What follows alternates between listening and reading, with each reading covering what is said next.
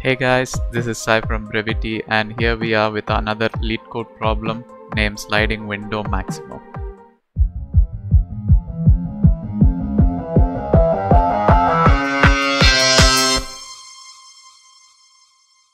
Given the problem statement of sliding window, the techniques which comes to our mind are should be usually two pointers and using a DQ.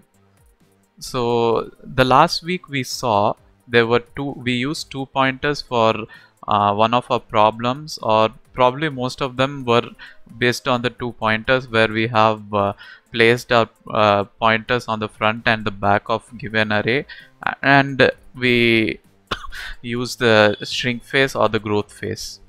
So that's one kind of approach for the sliding window. There's another approach by which we can achieve sliding window, which is the DQ. So for this problem we will be looking at DQ. Akash Menon has done a great job on the dry run for this problem. Let's have a look at that. Okay, so this is the nums array that we are given with 1, 3, minus 1, minus 3, 5, 3, 6 and 7. And the size of our sliding window is k is equal to 3. So this is our DQ, and our DQ will have a maximum of 3 elements. And this is where our output elements will be inserted. And our I pointer, it starts from 0 and it goes to the very end of the array. So let's look at the dry run now. So initially I points to 0, and our first sliding window would be from 0 to 2. Indices 0 to 2. So it will be 1, 3 and minus 1. So initially I points to 0, and since the queue is empty, we'll just push 0 onto the DQ.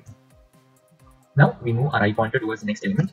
Now I is at index 1 and it points to the element 3. Now what we need to do is compare this 3 with the element present at the back of the DQ, which is 0, which means nums of 0, which is 1.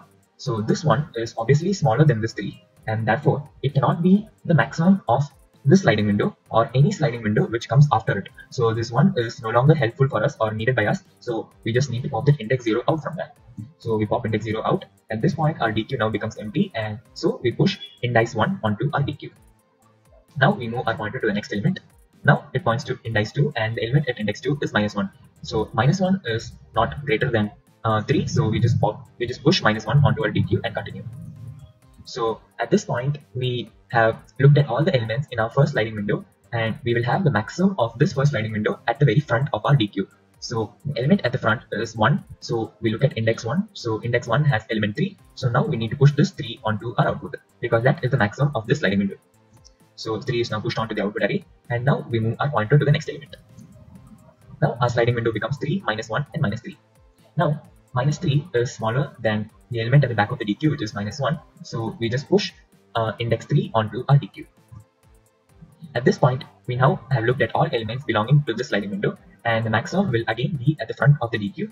So the maximum again is index 1, element at index 1, so it is 3. So now we push 3 onto our output array. Now we move our I pointer towards the next element. At this point, our sliding window becomes minus 1, minus 3 and 5. If you look at it, this index 1 is now no longer part of our sliding window, so we'll need to pop that element out. So we pop out element 1, index 1. Now we need to check if the current element, which is 5, is greater than the elements at the back. So the element at the back is index 3, so index 3 points to element minus 3. So obviously 5 is greater than minus 3.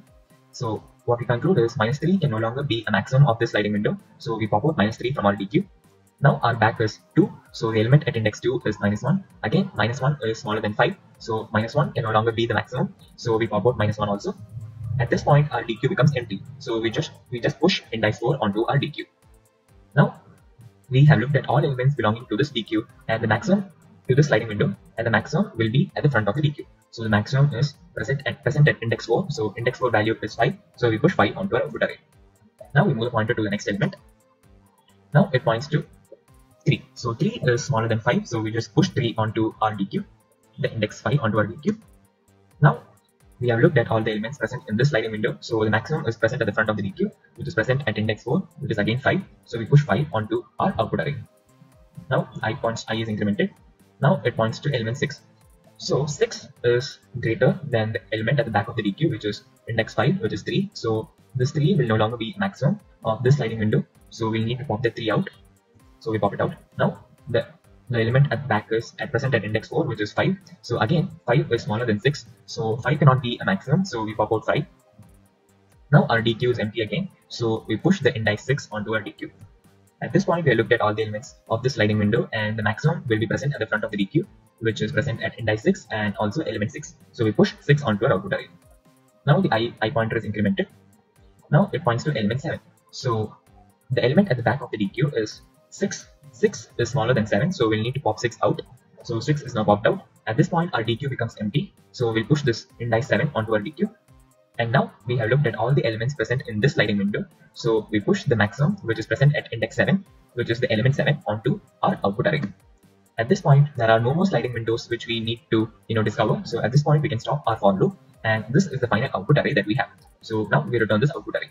So this is what the basic problem is. We make use of a DQ, we push in elements at the back, and the maximum is always maintained at the front. So did you have a look at that?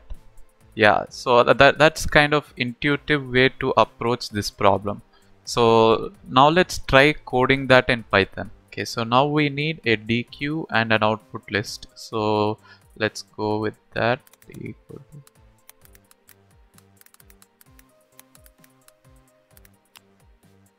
This collections is going to provide us the DQ. It has already been imported from the Leetcode side, so that's not an issue.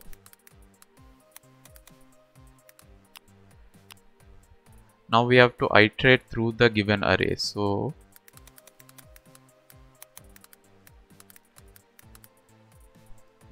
now first we have to check the condition whether you have some elements in the DQ. So if D, and we need to consider sliding windows, right? So window per window we have to consider. So since our DQ is having a track of indexes of the elements in the given list, like right now we have this as the sliding window, but now if we try to access this next element, we need to consider only this sliding window. Like we shouldn't consider this thing should shift to 3 minus 1 and minus 3. So for that we have this condition, 0 is less than or equal to I minus k.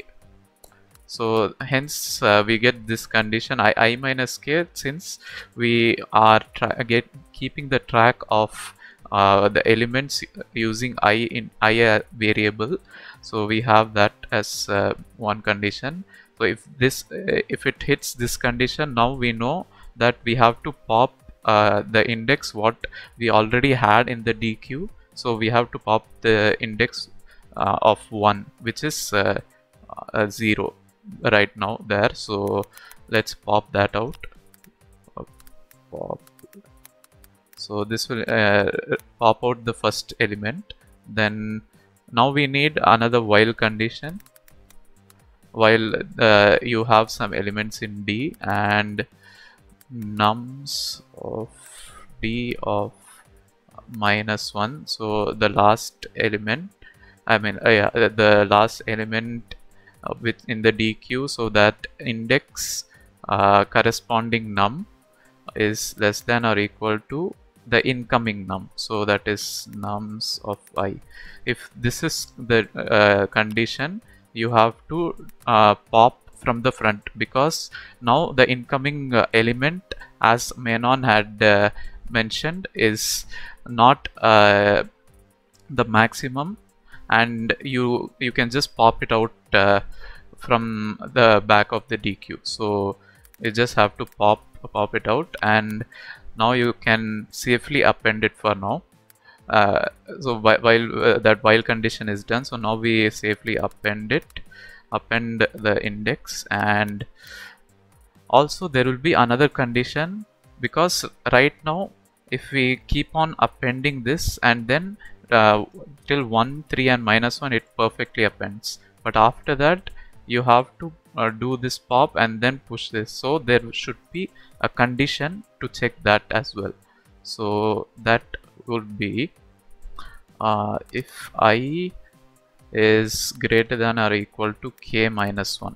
So if that is the condition, now you so that would mean that for that sliding window, now we have the corresponding maximum element in the first as the first element in the DQ.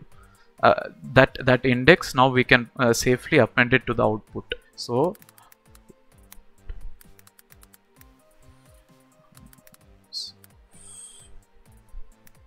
of d of 0. So now we append that, and now we can safely return output. So let's try running this. Okay, so let's try submitting.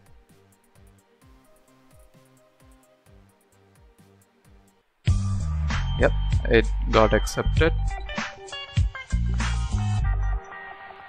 Okay, so considering the edge cases, I guess this code is already being handles the edge cases from because of these conditions here, so we don't have to worry about the edge cases. And regarding debugging, right now I don't think there was any debugging issue, but if you guys have any debugging, don't forget again, like I mentioned in my previous video. So let's go to the step 4, which is optimization. So considering this problem, I don't think there is much of optimization here. Like, this is quite optimized for the given problem statement, so I guess we can safely skip this step. And now considering time and space complexity of this problem, so we are traversing this nums a given array once fully, so that gives us O of n, and we also use this while condition, which adds on to our nums traversal. So it'll be like you just have to access the first and the last element, so either you keep on popping or you keep on pushing. So considering that, it would become O of n plus n, so which is O of 2n. O of 2n is symbolically O of n. So I guess time complexity is O of n, it's linear time, and space complexity is you use a DQ and you use an output list. So I guess it should be O of n, the space complexity, because O of output also depends on the number of elements in the list.